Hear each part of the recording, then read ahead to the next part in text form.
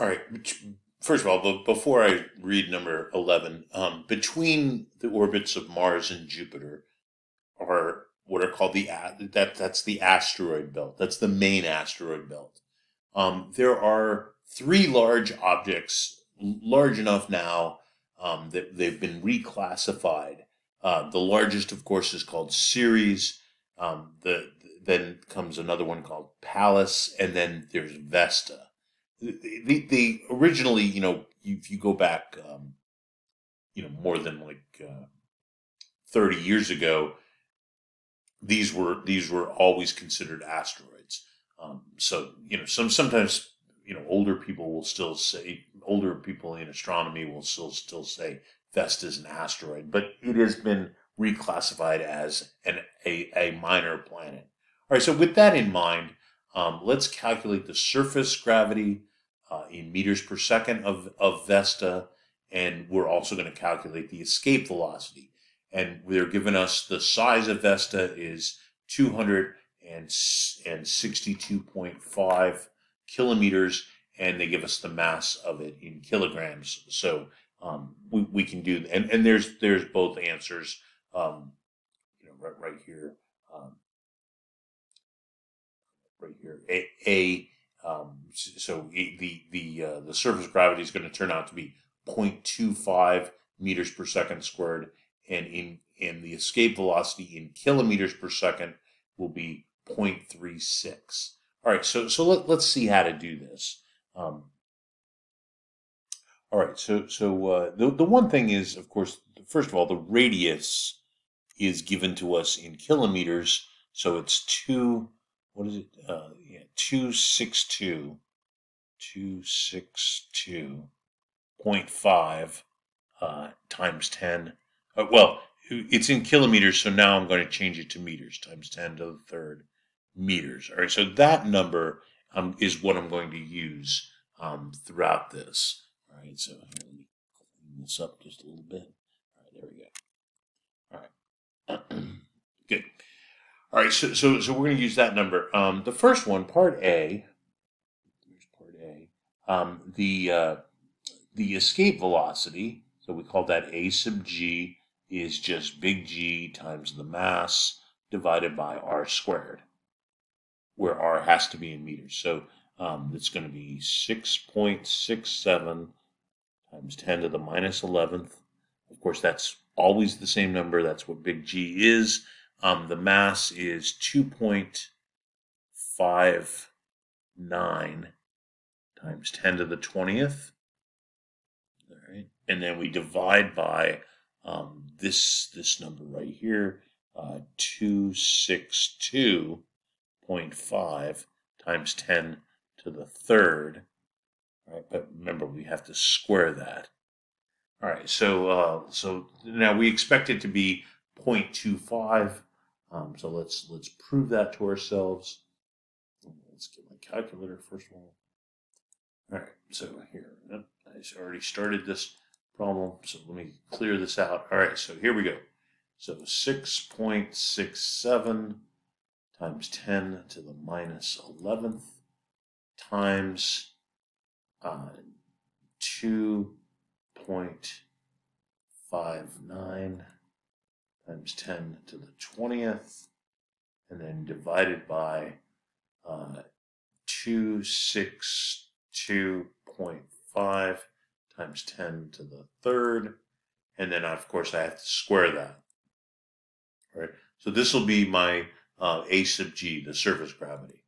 All right, so there it is. It turns out to be 0.25, 0.250. The zero is less than 5, so I don't round up the 5. So the answer just turns out to be 0.25 meters per second squared. Right? Just as a reminder, on the surface of the Earth, it's 9.8 meters per second squared. So this is very small gravity compared to the Earth, and of course this is a small minor planet. The escape velocity, is, of course, the square root. I'm just going to put the numbers in here. So it's going to be big G, which is 6.67. It's supposed to be 7 times 10 to the minus 11th. And there's big G. And then we multiply by the mass of this, and the mass is 2.59 times 10 to the 20th. And then we just simply divide by R. This is separate than this one. All right, so we divide by R, which is 262.5 times 10 to the third. All right, and that answer will come out in meters per second. All right, so this will be meters per second. Yeah, so here let's figure out what it is, and then we'll divide it by 1,000 to turn it into kilometers per second. All right, so here we go. All right, so this is for my escape velocity. Let me lift that up just a little bit so you can see what we're doing here. All right, so now with this, geez, I forgot the 2. So it's 2 times big G. All right, so sorry about that. 2 times big G times, where's my calculator?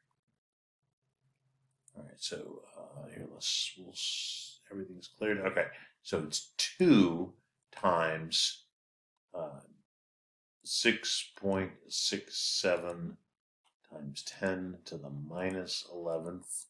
All right, and then times the mass, which is times 2.59 times 10 to the 20th.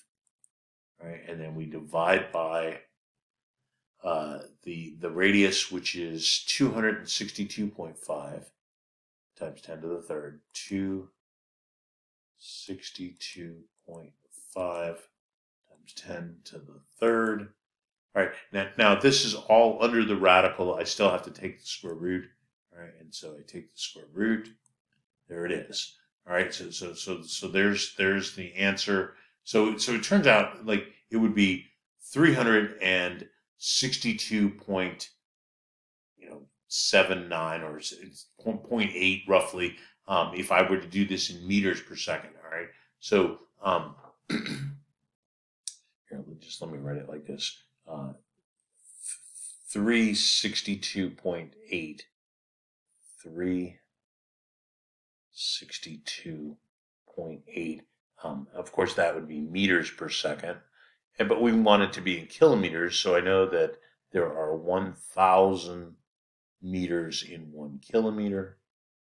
1 K. It's supposed to be a K. And so the meters cancel, and so I think you can see that when you do that, you divide 362 by 1,000, it turns out to be 0.36. 0.36. All right, here, let me just do that. Here's my calculator. All right, here it is. All right, so here's the calculator. And so if I just divide that by 1,000, all right, equals, so it's 0.36. All right, yeah, the after the 6 is a 2, that's less than 5. So we're just going to keep it as 0.36. All right, and it's kilometers per second. All right, so that's very, very small. Just as a reminder, from the escape speed from Earth is 11.5 kilometers per second. All right, so that is number 11.